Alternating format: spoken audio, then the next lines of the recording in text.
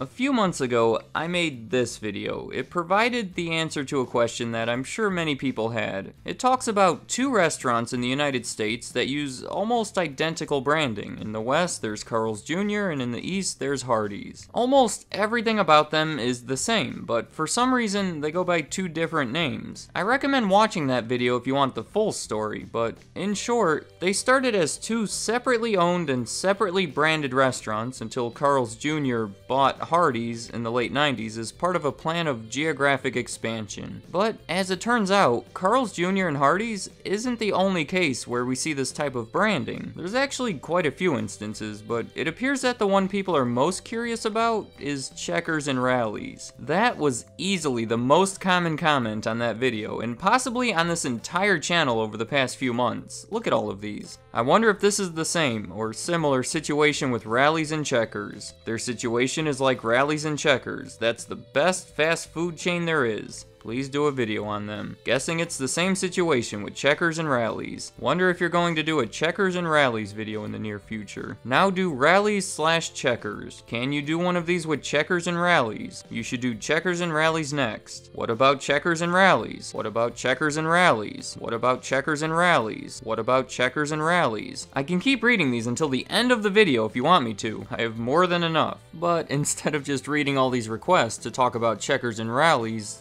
let's actually start talking about Checkers and Rally's. They use two extremely similar logos. It's the exact same background with the name of the restaurant written over it in white. At the bottom in yellow, they both say Crazy Good Food, but that's their newer logo. When we compare it to their old logo, yeah, it's still the same. I think it's pretty clear that these two restaurants are related in some way. So, what's going on here?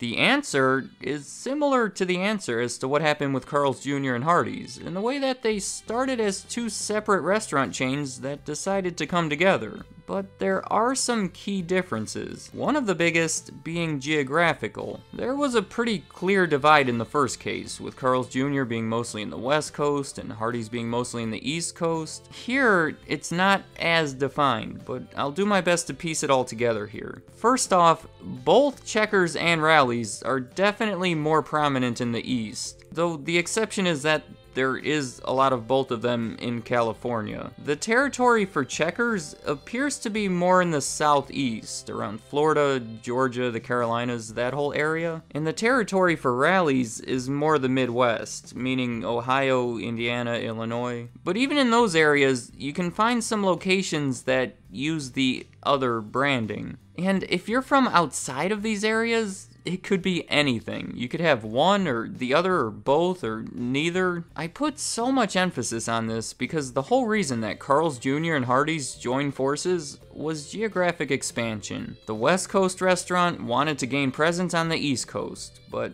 in this case, that wouldn't make as much sense, considering they don't have that same split in geographic presence. In fact, through their entire history, they've been competing in many of the same areas. Alright, let me take a step back and take us all the way back to the beginning. The two companies have remarkably similar histories. The first Checkers location opened in 1986 in Alabama. The first Rally's location opened in 1985 in Kentucky. That's 1 year apart in states that are not too far from each other. And even though this was over 30 years ago, there was still McDonald's and Burger King and Hardee's that were all giants and making it very hard to break into the industry. In both cases, they needed to find ways to separate themselves, and they ultimately ended up doing it in the exact same way. Looking at Checkers for a minute, before that first location even opened, the founder was involved in some Wendy's franchises. Through his experience there, he noticed that a large percentage of their sales came from the drive-thru, and that a large percentage of their sales involved the same few sandwiches. He applied this knowledge when forming his first Checkers location by making it really small and having a drive-through window on each side. It was able to be really small because it offered a much smaller menu than you would typically see, and it completely eliminated the inside dining area. The entire concept was to have really low costs. We all know the term fast food and associate it with cheap food that you can order and pick it up really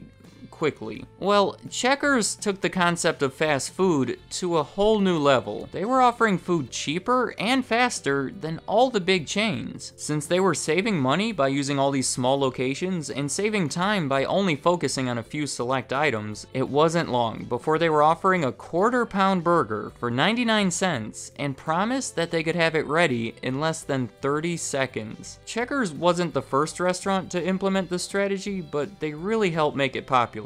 And the competition from restaurants like this is partially responsible for the larger fast food chains taking their own measures to try to reduce the prices right around this time. As for the story of how Rally's got started, it's almost the exact same thing. Instead of learning the lessons through a Wendy's franchise, they were learned through their initial restaurants. Unlike Checkers, they didn't start with this strategy, but they switched over to it very quickly. And by using the same methods, both companies were able to grow at a very similar pace. In 1989, Rally's went public, meaning it was now traded on the stock market, and 2 years later, Checkers did the same thing. The reasoning is likely to provide funds for further expansion, and this is just my own inference, but we can see how expanding might prove to be difficult for the two restaurants being similar and having started so close to each other. Look at it like this. Checkers started in Alabama, and my guess is that if Rally's didn't exist, they would have eventually made their way up to Kentucky and Indiana. But since that area was already claimed by Rally's, they were forced into the corner over by Florida. And the same goes for Rally's. I'm sure most of those southern states would have been a logical step at one point, but they mostly avoided them because they would have been forced to compete with an already established brand offering something very similar. Are you starting to see why they would want to work together, constantly forcing each other into different areas and taking customers from each other when they do end up overlapping? They had the same goal and were using the same methods to reach it. Instead of getting in each other's way,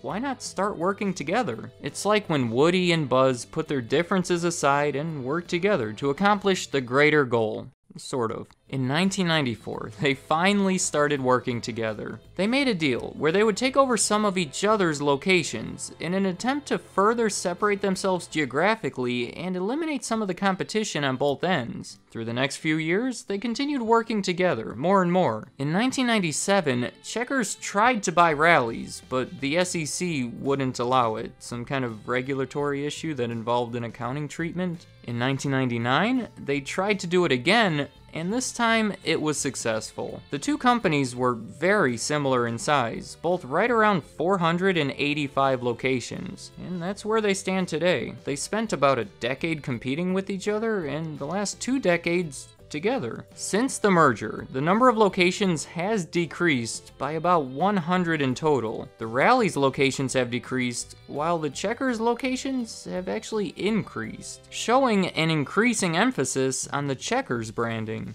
So that tells the story of why there's two seemingly identical restaurants that go by different names, but the question that still remains is, are they actually identical? Besides the name, is there any difference between a Checkers and a Rally's? And I'd have to say, at this point, no. They are exactly the same. They've truly merged the two restaurant chains into one. If I go to Rally's.com, it looks identical to Checkers.com. Here's the food section for Rally's.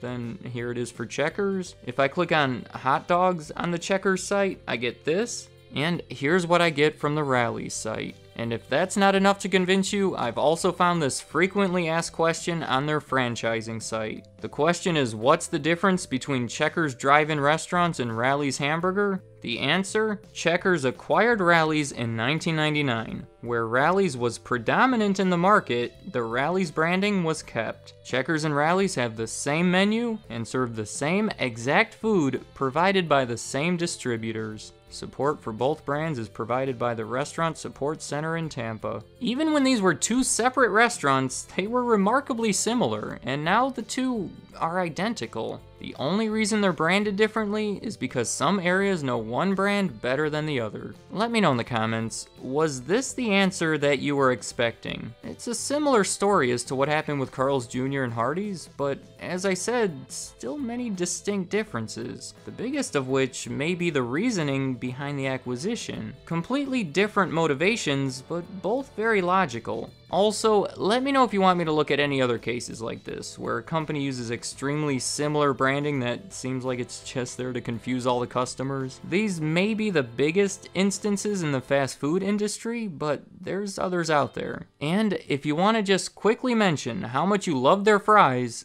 feel free to do so. You wouldn't be the first. I'd like to hear what you have to say. Thank you for watching.